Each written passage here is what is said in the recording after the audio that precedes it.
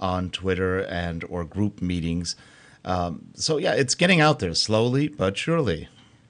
Yeah. And for e-learning instructional designers, a huge value of I've found is no matter which tool you use, whether it's Captivate, Articulate Studio, Lectora, Raptivity, use Twitter, LinkedIn, and Facebook to connect to your product vendor.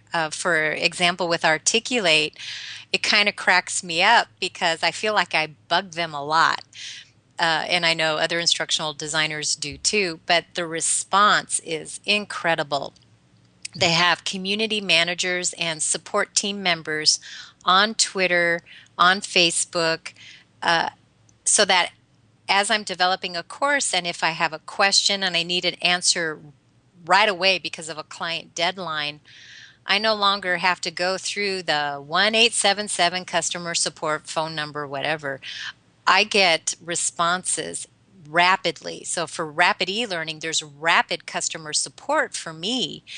And that's what I would encourage e-learning designers and developers to do is, yes, follow our favorite gurus in terms of instructional methodologies, but also add the people who are on staff with the product, the tool that you use, because when you need to reach out, they're there for you. So the product vendors, the e-learning tool vendors have really embraced Facebook, LinkedIn, Twitter, so that they can stay in touch with us. And if there's an issue that we need resolved, you've got people right there at your fingertips as you're typing in your keyboard.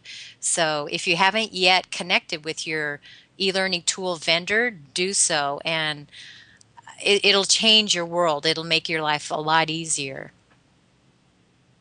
In the in the chat, Lily is saying that she had a similar instance where a relationship had grown from a tweet to the point where it eventually morphed into a meeting on Skype with the person. So professional relationships can and a professional network can be expanded upon by simply a tweet. And in this case, Lily turned that professional relationship from one tweet to a face-to-face discussion on Skype. Yes, and I've had a similar experience. And through those business relationships on Skype, I've had offers for contract work. So We were one of those through I Skype. know corporations have their firewalls, but Sure. for instructional designers, you have your personal time if you are not able to do it during your 8 to 5 or whatever work hours, is cultivate and develop those relationships. I mean, I know it sounds kind of funny, but in the Articulate community, there's Kevin Thorne, who's at Sign Learn Nuggets. He's a great illustrator. So if you need somebody who can draw or design web comics for you, he's a great resource. And I tweeted with him back and forth and I said, "Hey, can I add you to my Skype?" And he said, "Sure." So most colleagues, when you see that it's on a professional basis and there's that element of trust there, uh, people are they're pretty open to communicating using all the avenues that we have, at our fingertips. So I really encourage instructional designers, if you're in a situation where you really can't get involved in social media networking during business hours, there's your private time. Even if it's just an hour or two a week, start the investment now, document it, and show your managers after some time has gone by, how it has benefited you, improved you as an instructional designer, and what you've learned that could enhance the learning at your organization. Uh, Lily is asking, and Lily, if you can elaborate a little bit more on what you typed into the chat window. I'm not fully understanding the question, but it's saying that she started to have something on Twitter, and she wanted to know how to cope with that. So, Lily, what if you can elaborate a little bit more on that in the chat window? That will probably help us get Jenise to answer that question. and then after that question, we're going to have to wrap it up because we're hitting almost an hour already. Time flies when you're It having fun. flies. Sure. Yeah, I saw that she had kind of put in some space filler, some asterisks. I'm going to go ahead until, we see her reply, kind of fill in, be careful on social media. In fact, one of my clients, the protocolinstitute.com, we just finished a course on social media for professionals that we collaborated on. I did instructional design along with them, and then the development in Articulate Studio. Social media, the message is always present yourself in a professional manner. In Twitter, in fact, I need to go through my Twitter followers and clean some of it out. There are a lot of marketing types that just want to bug you with their tweets. Not necessarily about products that we use for e-learning. It could be buy gold, that kind of thing. We can block them on Twitter. Especially for professionals who are women, it's very important to guard your privacy and be very careful. But if there are any issues, LinkedIn, I've never had problems, but on Twitter, I haven't had problems. But you can block them, and you can report people who may be abusing Twitter. And let me see, did Leave give us more info? Unwanted tweets start misusing hashtags. Yeah, you're kind of answering her question as you speak. Good. That's good, Leave, that you block them and you report them. And yes, definitely report them. Get those people out of the Twitter stream. Yeah, they're getting creative. Some of them are putting. It used to be they didn't have any of the avatars on on their image, but now they're starting to use images, and it looks like a tweet from somebody that you might receive a tweet from. So they are getting a little creative, but if you don't recognize the person, or if the conversation really doesn't seem normal, like they're saying something that you didn't initiate, then I would just ignore that tweet and make sure that you don't click on the hashtag, because usually the URL leads to some spam site. Yes. Some of the ones I hate the most are the ones that come out as if you've said the message. Yeah. And you had nothing to do with it. I had one from a vendor once, really irritating. They took a tweet I did, retweeted it, and changed the link to their website, which wow. prompted a pretty nasty call on my part. That's so unprofessional. Plagiarism at the tweeter level, I guess. And really kind of raunchy marketing if you think about it. Yeah, unfortunately that does happen, but thankfully I have not seen it happen a great deal. So, but there is that block button. Well, there is our outro music. Jenise, I'm going to thank you for joining us today. We're going to have to wrap this one up because we will go on forever, and we can. We've done that on the phone many times. Terrence, as always, a big hug out to you, and thank you for being here. And for all of you watching, and either the live stream or the recorded, thank you very much. We appreciate all of you guys being here, and we will see you next week on eLearnChat, where talk is knowledge. Goodbye, everybody. Take care.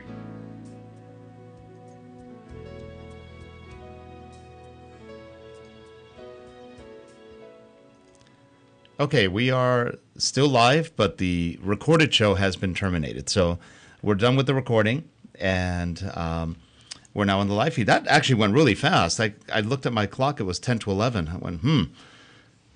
That was fun. Time flies when you're having fun. I know. And Leva's going to be on next week, so we're going to put her on the hot seat. Now, I'm just making her nervous because she doesn't like being in front of cameras. Oh, so. It's not that bad, Leva. You'll do fine. You'll do fine. You're just going to be chit-chatting with some buddies. That's what I told her. We're just at a cafe in Belgium having a nice time. Yeah, speaking of cafe. Oh, you need to get a Gina Shrek mug that's bigger than your head. That's important. Well, actually, I have a pretty large Harley Davidson mug, but I don't know what's happened to it. But when I heat up coffee in the microwave, the whole mug gets hot. And so, yeah, Blitter says, I need a coffee. Yeah. But I put my hand on the handle one morning and almost burnt my hand. So we unfortunately had to throw that mug away. Okay, wow. Yeah. Oh, my gosh, it's 6 a.m. in Australia. Well, We're so glad you joined us from the land down under. Oi, Yeah. oi. So we got Australia. We have Germany. You know, and I'm sure we have a few Americans that are tuned in live as well. We can broadcast our show in a different language next week. Well, Actually, now, Jenise and I could do Spanish. Sí, podemos hablar el español. Hablamos muy bien en español. Bueno, gracias y usted también.